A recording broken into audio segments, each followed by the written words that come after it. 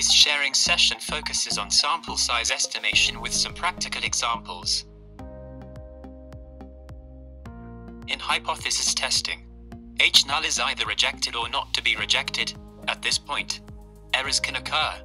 If in actual fact there is no significant difference, but H null was rejected, this is type 1 error. If in actual fact there is significant difference, but H null was not rejected, this is type 2 error. Conventionally, alpha is usually set at 0.05.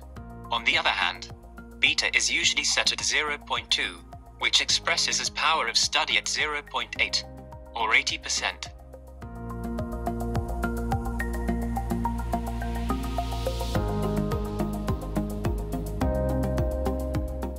Estimation of sample size depends on various factors: objectives of the study, type of hypothesis, nature of study design, and types of data collected or measured.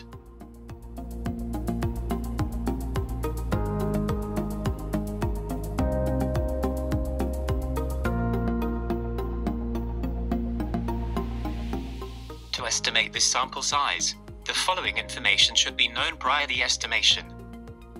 For dependent continuous data, information required include minimum acceptable difference, standard deviation, power level at 80%, and significance level at 0.05.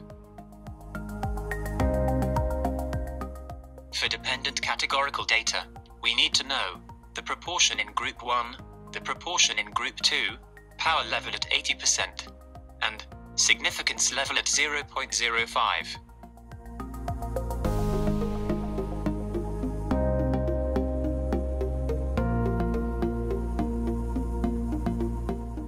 The equation may also contain the value of constant C. Look at table of constant C. The value of C depends on the alpha and power of study. If alpha at 0.05 and power at 80%, the C value will be at 7.85. The following are specific equations for various study designs. For a descriptive survey, we need to know P, that is the percentage of positive, and Q, the percentage of negative. Z value at 95% confidence level is 1.96, margin of error, or E value, commonly set at 0.05. If the total population is less than 10 thousandths, a discounted estimation can be utilized. For example, the survey objective is to identify the public perception regarding smoking. It is known that 20% of Malaysian are smokers. Thus, the P equals 0.2 and Q equals 0.8. A survey on general public will require 246 subjects. If only for campus population, only 197 subjects will be required. Online sample size calculators such as ReoSoft can also be utilized. This application is also applying similar equations as described before.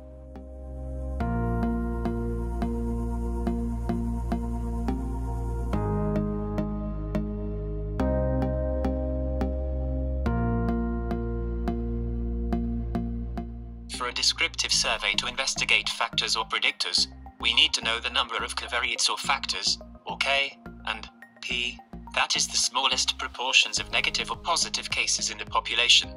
If the resulting number is less than 100, you should increase it to 100.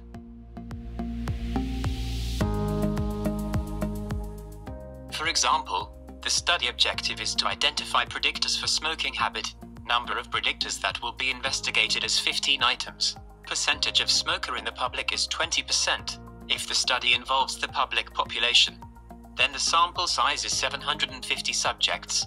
If the study only involves smoker population, then the sample size is 150 subjects. For dependent categorical data, with dichotomous variables such as occurrence of death and adverse event, we need to know PC, the proportion of event occurred in the control group, and PE, the proportion of event occurred in the experimental group, and D is the difference between PC and PE. For example, the study objective is to prove that fast antibiotic treatment increased patient survival.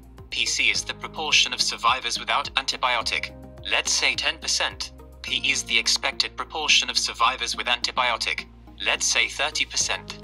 Thus, D is 0.2.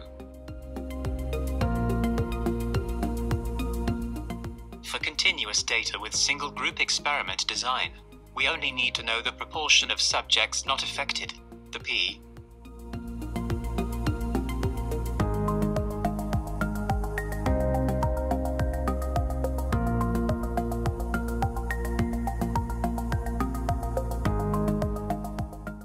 For example, if the prevalence of infection is lower, let's say 10%, at power of study equals 95%, beta is 1 minus power equals 0.05, p is 1 minus percentage affected equals 0.9, roughly 30 subjects should be sampled in this study.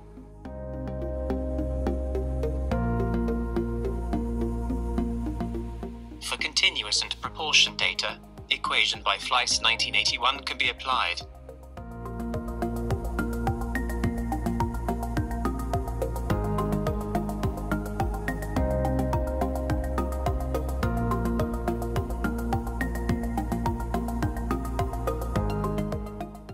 For continuous data, to compare two group means either independent samples or paired sample, we need to know what is the standard deviation of the data, S, and the effect size, D.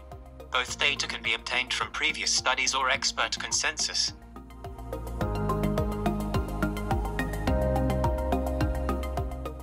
For example, let's compare the mean of random blood sugar, RBS, levels between groups treated with drug A and drug B. Information that is required from previous study, SD for RBS in general population is 3 millimole per liter, and clinical importance difference is 2 millimole per liter, thus, number of sample required per group is 36 subjects. To study the correlation between variables in a single group, we need to know the following. The standard normal deviate, Z alpha equals 1.960, at alpha equals 0.05. The standard normal deviate, Z beta equals 0.842, at beta equals 0.20, and our value is the expected correlation coefficient. For example, the objective of the study is to identify the correlation between BMI and systolic blood pressure. If correlation exists, the expected R is at least 0.5, C is estimated at 0.55, thus, sample size required is 29 subjects.